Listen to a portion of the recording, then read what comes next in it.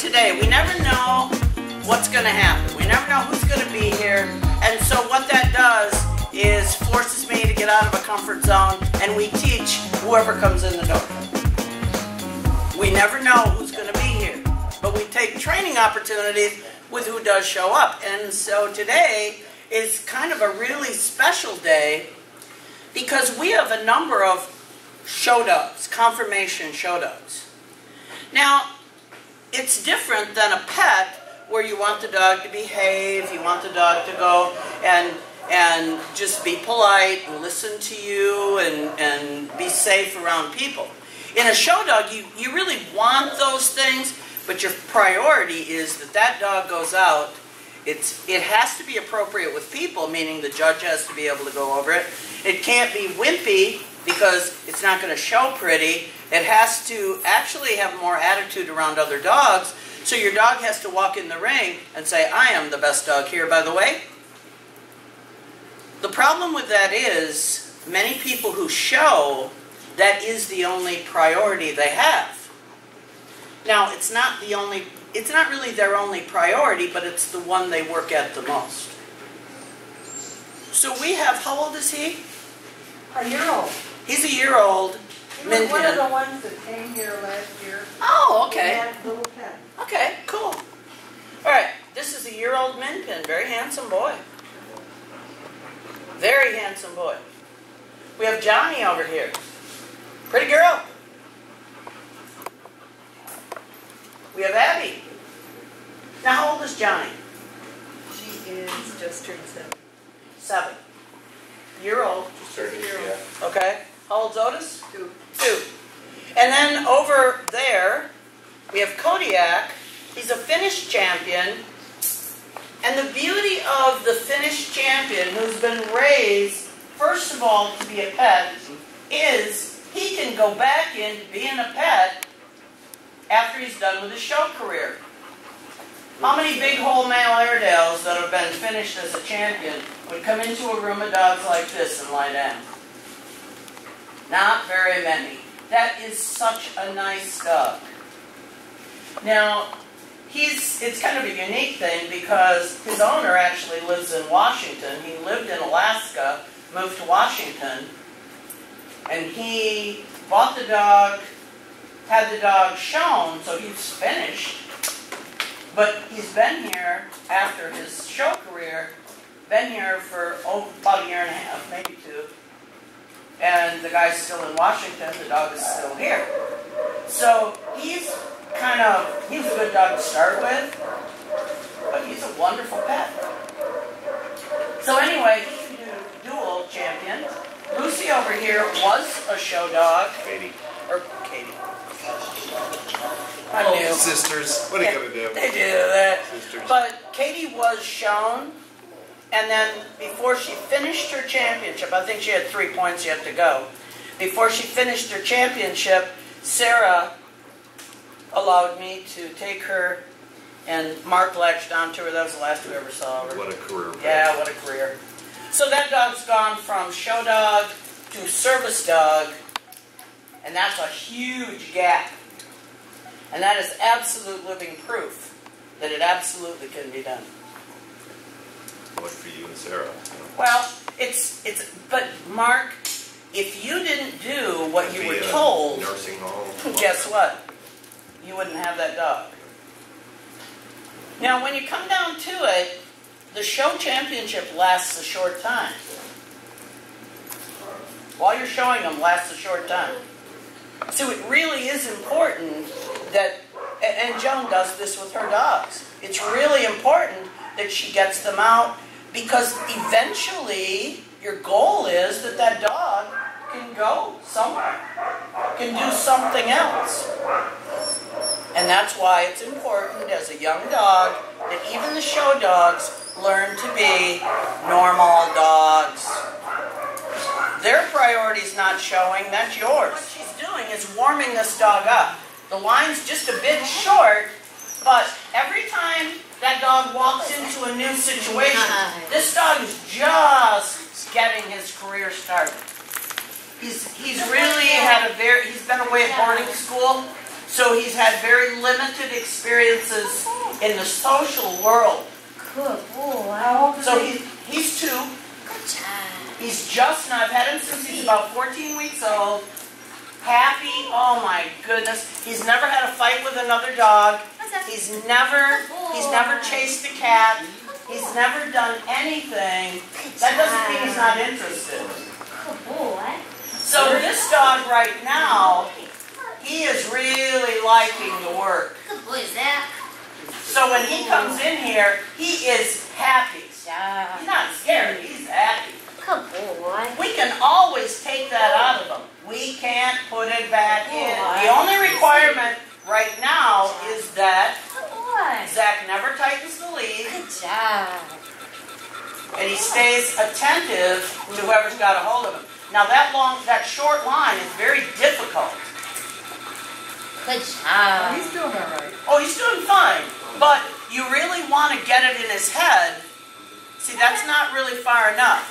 So if you had a dog that only would come from that distance, Oh, okay. all right? Now, let me take, what's his name? Ready. Freddie. Freddie. Come on, Fred. Easy.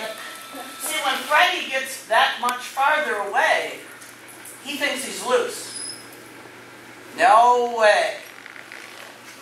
I was so proud of Gary and Zach. Last Thursday we were in the park.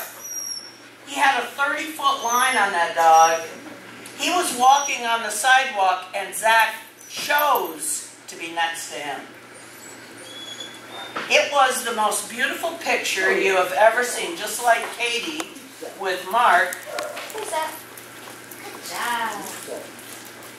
So the longer the line, actually the more control you have. Good boy. So this dog has got to choose to keep Good his attention boy. on Good Carolyn, job. not be held there. Good boy. See, now there's Zach. no correction. Good boy. On the other hand, if he walks up, take him over to Joan. Just hang on to him, Joan. And then when she calls him, you're going to let him go. Here's Zachy. Hey, big You're boy. easy. How are you? Good, easy. So now if he's rude to Joan, Carolyn can correct him. Zach, come on. Good boy. Good, come on. That's it. Good guy. Good, easy. It's very difficult to raise a dog like this sometimes in a home because we want them to behave. But that's like taking the sense of humor out of a child. Yeah, you can have an obedient child, but then they're not an achiever. Good job. They're limited. They're afraid to try things, afraid to make a mistake. We don't want that. The last thing Gary wants in a dog is a boring, dead-headed dog that doesn't like to do anything. Gary's a fun guy. He's already figuring out a seat on the motorcycle. Good job.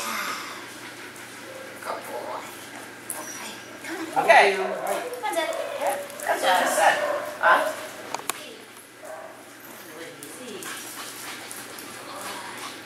So he's immature in his training, but he's very mature in his social skills. Hey. Thank you. Good boy. Okay, now pick it up and just do some with me, do some sharp right turns. This is exactly what I was talking about yesterday. Is you've got to have that dog, Good with me. especially a show dog, you need that attitude. Do some sharp right turns, just, like, there you go. There you go, I know. Good boy. Good with me. Oh! Zach. With me is a move distance to your body. Good with me. That's it. Good boy. One correction, you got him where you want. Nice. So the with Good me boy. brings them down a notch. Good This with is your normal me. everyday walking. Good boy. Now- Wait. There you go. Now shorten your line up like you're going to show it. Come on. Now what's wrong with that? Good, Zachy. Other but then he's neutered and he's not really show quality. Good boy. But look at, there's your attitude. Good job. Good boy. It's not the training that gets that. Come on. It's the relationship. Wait. Oh, We got us a show dog. you wait. Good. Wait, you wait. Look at you. Isn't that cool? Look at you. Good boy. That's the first time he's ever done that. But he understands the words. So we need to spend more time teaching them to be confident and love to be with Good us job. than actually Good boy. working on Easy. precise skills. Good boy. Good with me. Really, really slowed down. Oh, he can go slow too. Good. Easy. When you say with with me. it Good means boy. whatever speed. Now, which is handier, Good with The me, show? Zach. or all this other stuff? Lisa. Good job. That's it. Good You've boy. never done this. With You me. think you're crazy, but okay. All right, you're miraculously healed. Woohoo! Good job. Good with me, Zach. Good boy. Okay, the cramp's out of your leg. Now you're back at the show. All right. So this goes into Come on, Zach. come on. Come on. So come on is Good happy, boy. outgoing, fun. Good job. That's Okay, with me goes to. With me, Zach. Nice. With me. Oh, Good boy. you can have both. Good boy. It's really sad because there's a lot of show people who do not want to train their dog. They're afraid it's going to lose attitude. Good job. Okay. No, it allows them to relax. So that when you do ask for the attitude, you've got it. Nice. Good with me, Zach. Good boy. Sit. Wait. Good boy. Good. Wait. Good. Wait. Now, just stop. Easy. Now, this dog has had very little training. The only training he's had, you've seen in class, Thursday night. It's the only thing. That takes so little effort once the dog has the right attitude. It's the relationship that gets you what you want. That's the perfect example of it right there. Anybody who's ridden horses, the last thing you want is this ploddy, boring, nothing horse. You want that attitude. It doesn't cost any more to feed a really pretty one than it does a dud. It doesn't cost any more to walk a dog with some style than it does a dog that is worried and afraid to take up space.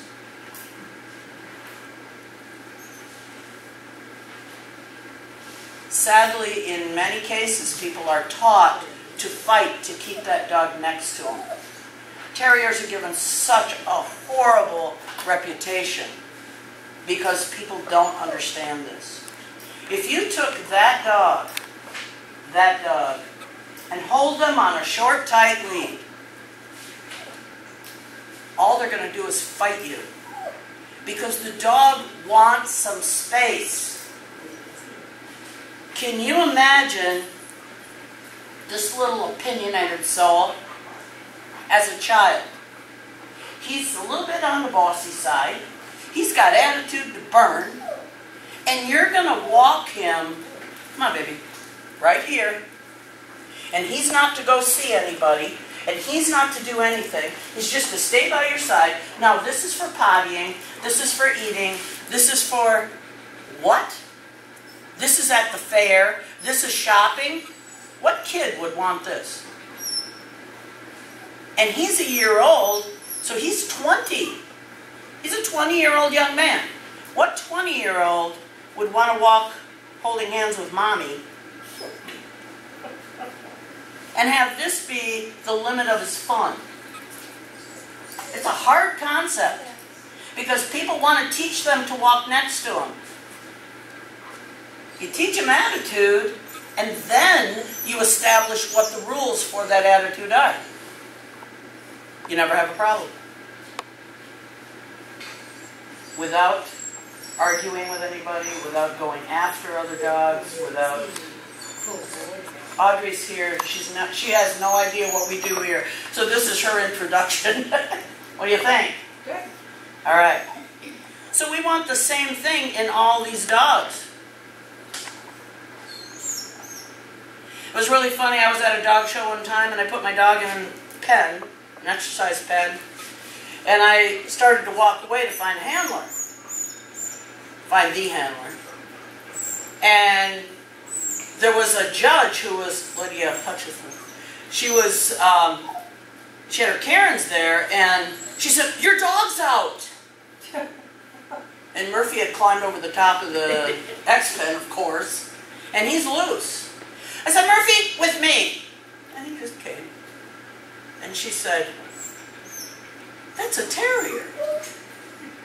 Yeah? Now that probably saved his life. It was at Gray's Lake, big fairgrounds. He could have run up on a big dog and gotten eaten. He could have started a fight with somebody and killed a little fluffy dog. He could have run off, chasing something. He could have gotten himself in all sorts of trouble. Instead, he was looking for me.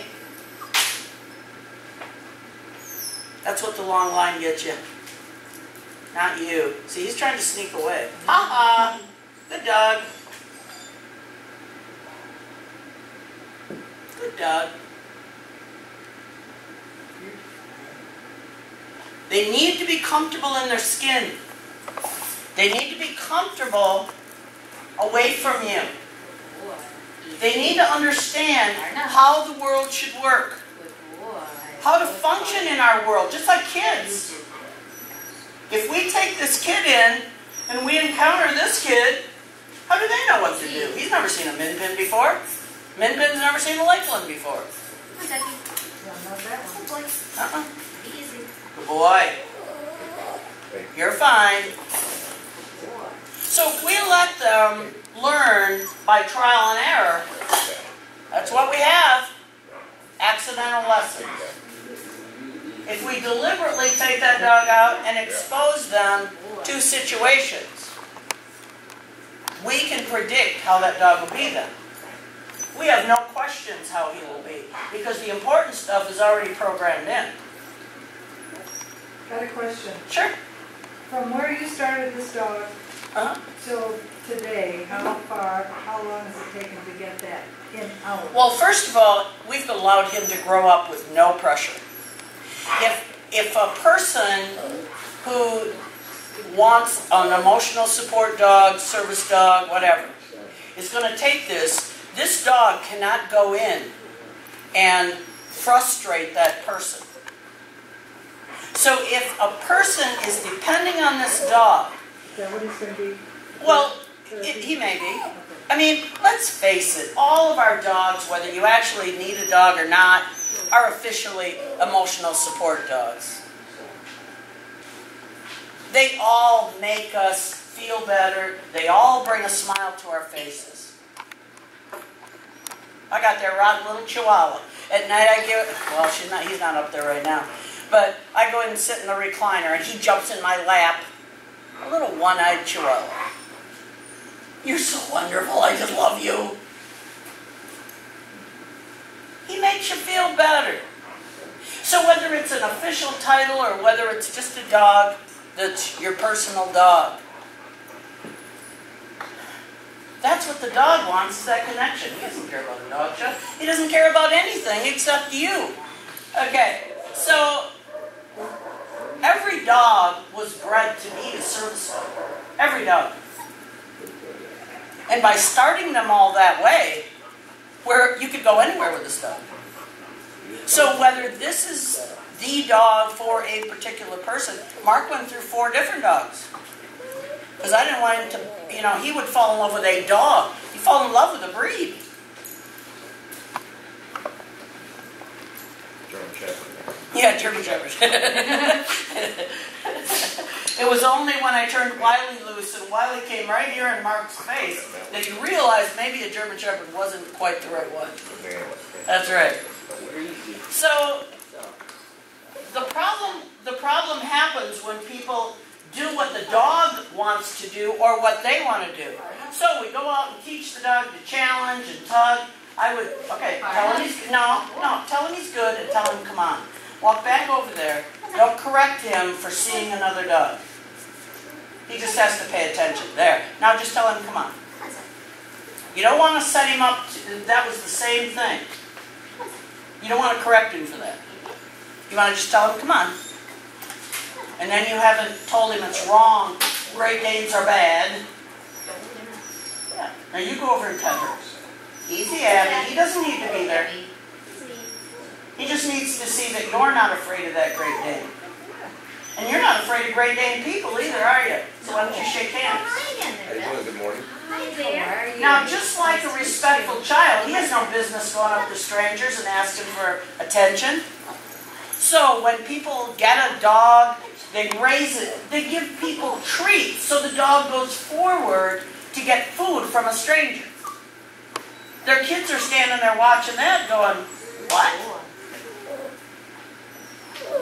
When they raise the dog to struggle at the door to keep it from running out, you're just giving the dog a new game. They take the dog to a dog park and let it run and wrestle and fight with every other dog there is. And then they wonder why the dog drags you to get to other dogs. And I'll guarantee you all it takes is one nasty dog, and you got a dog that doesn't like other dogs.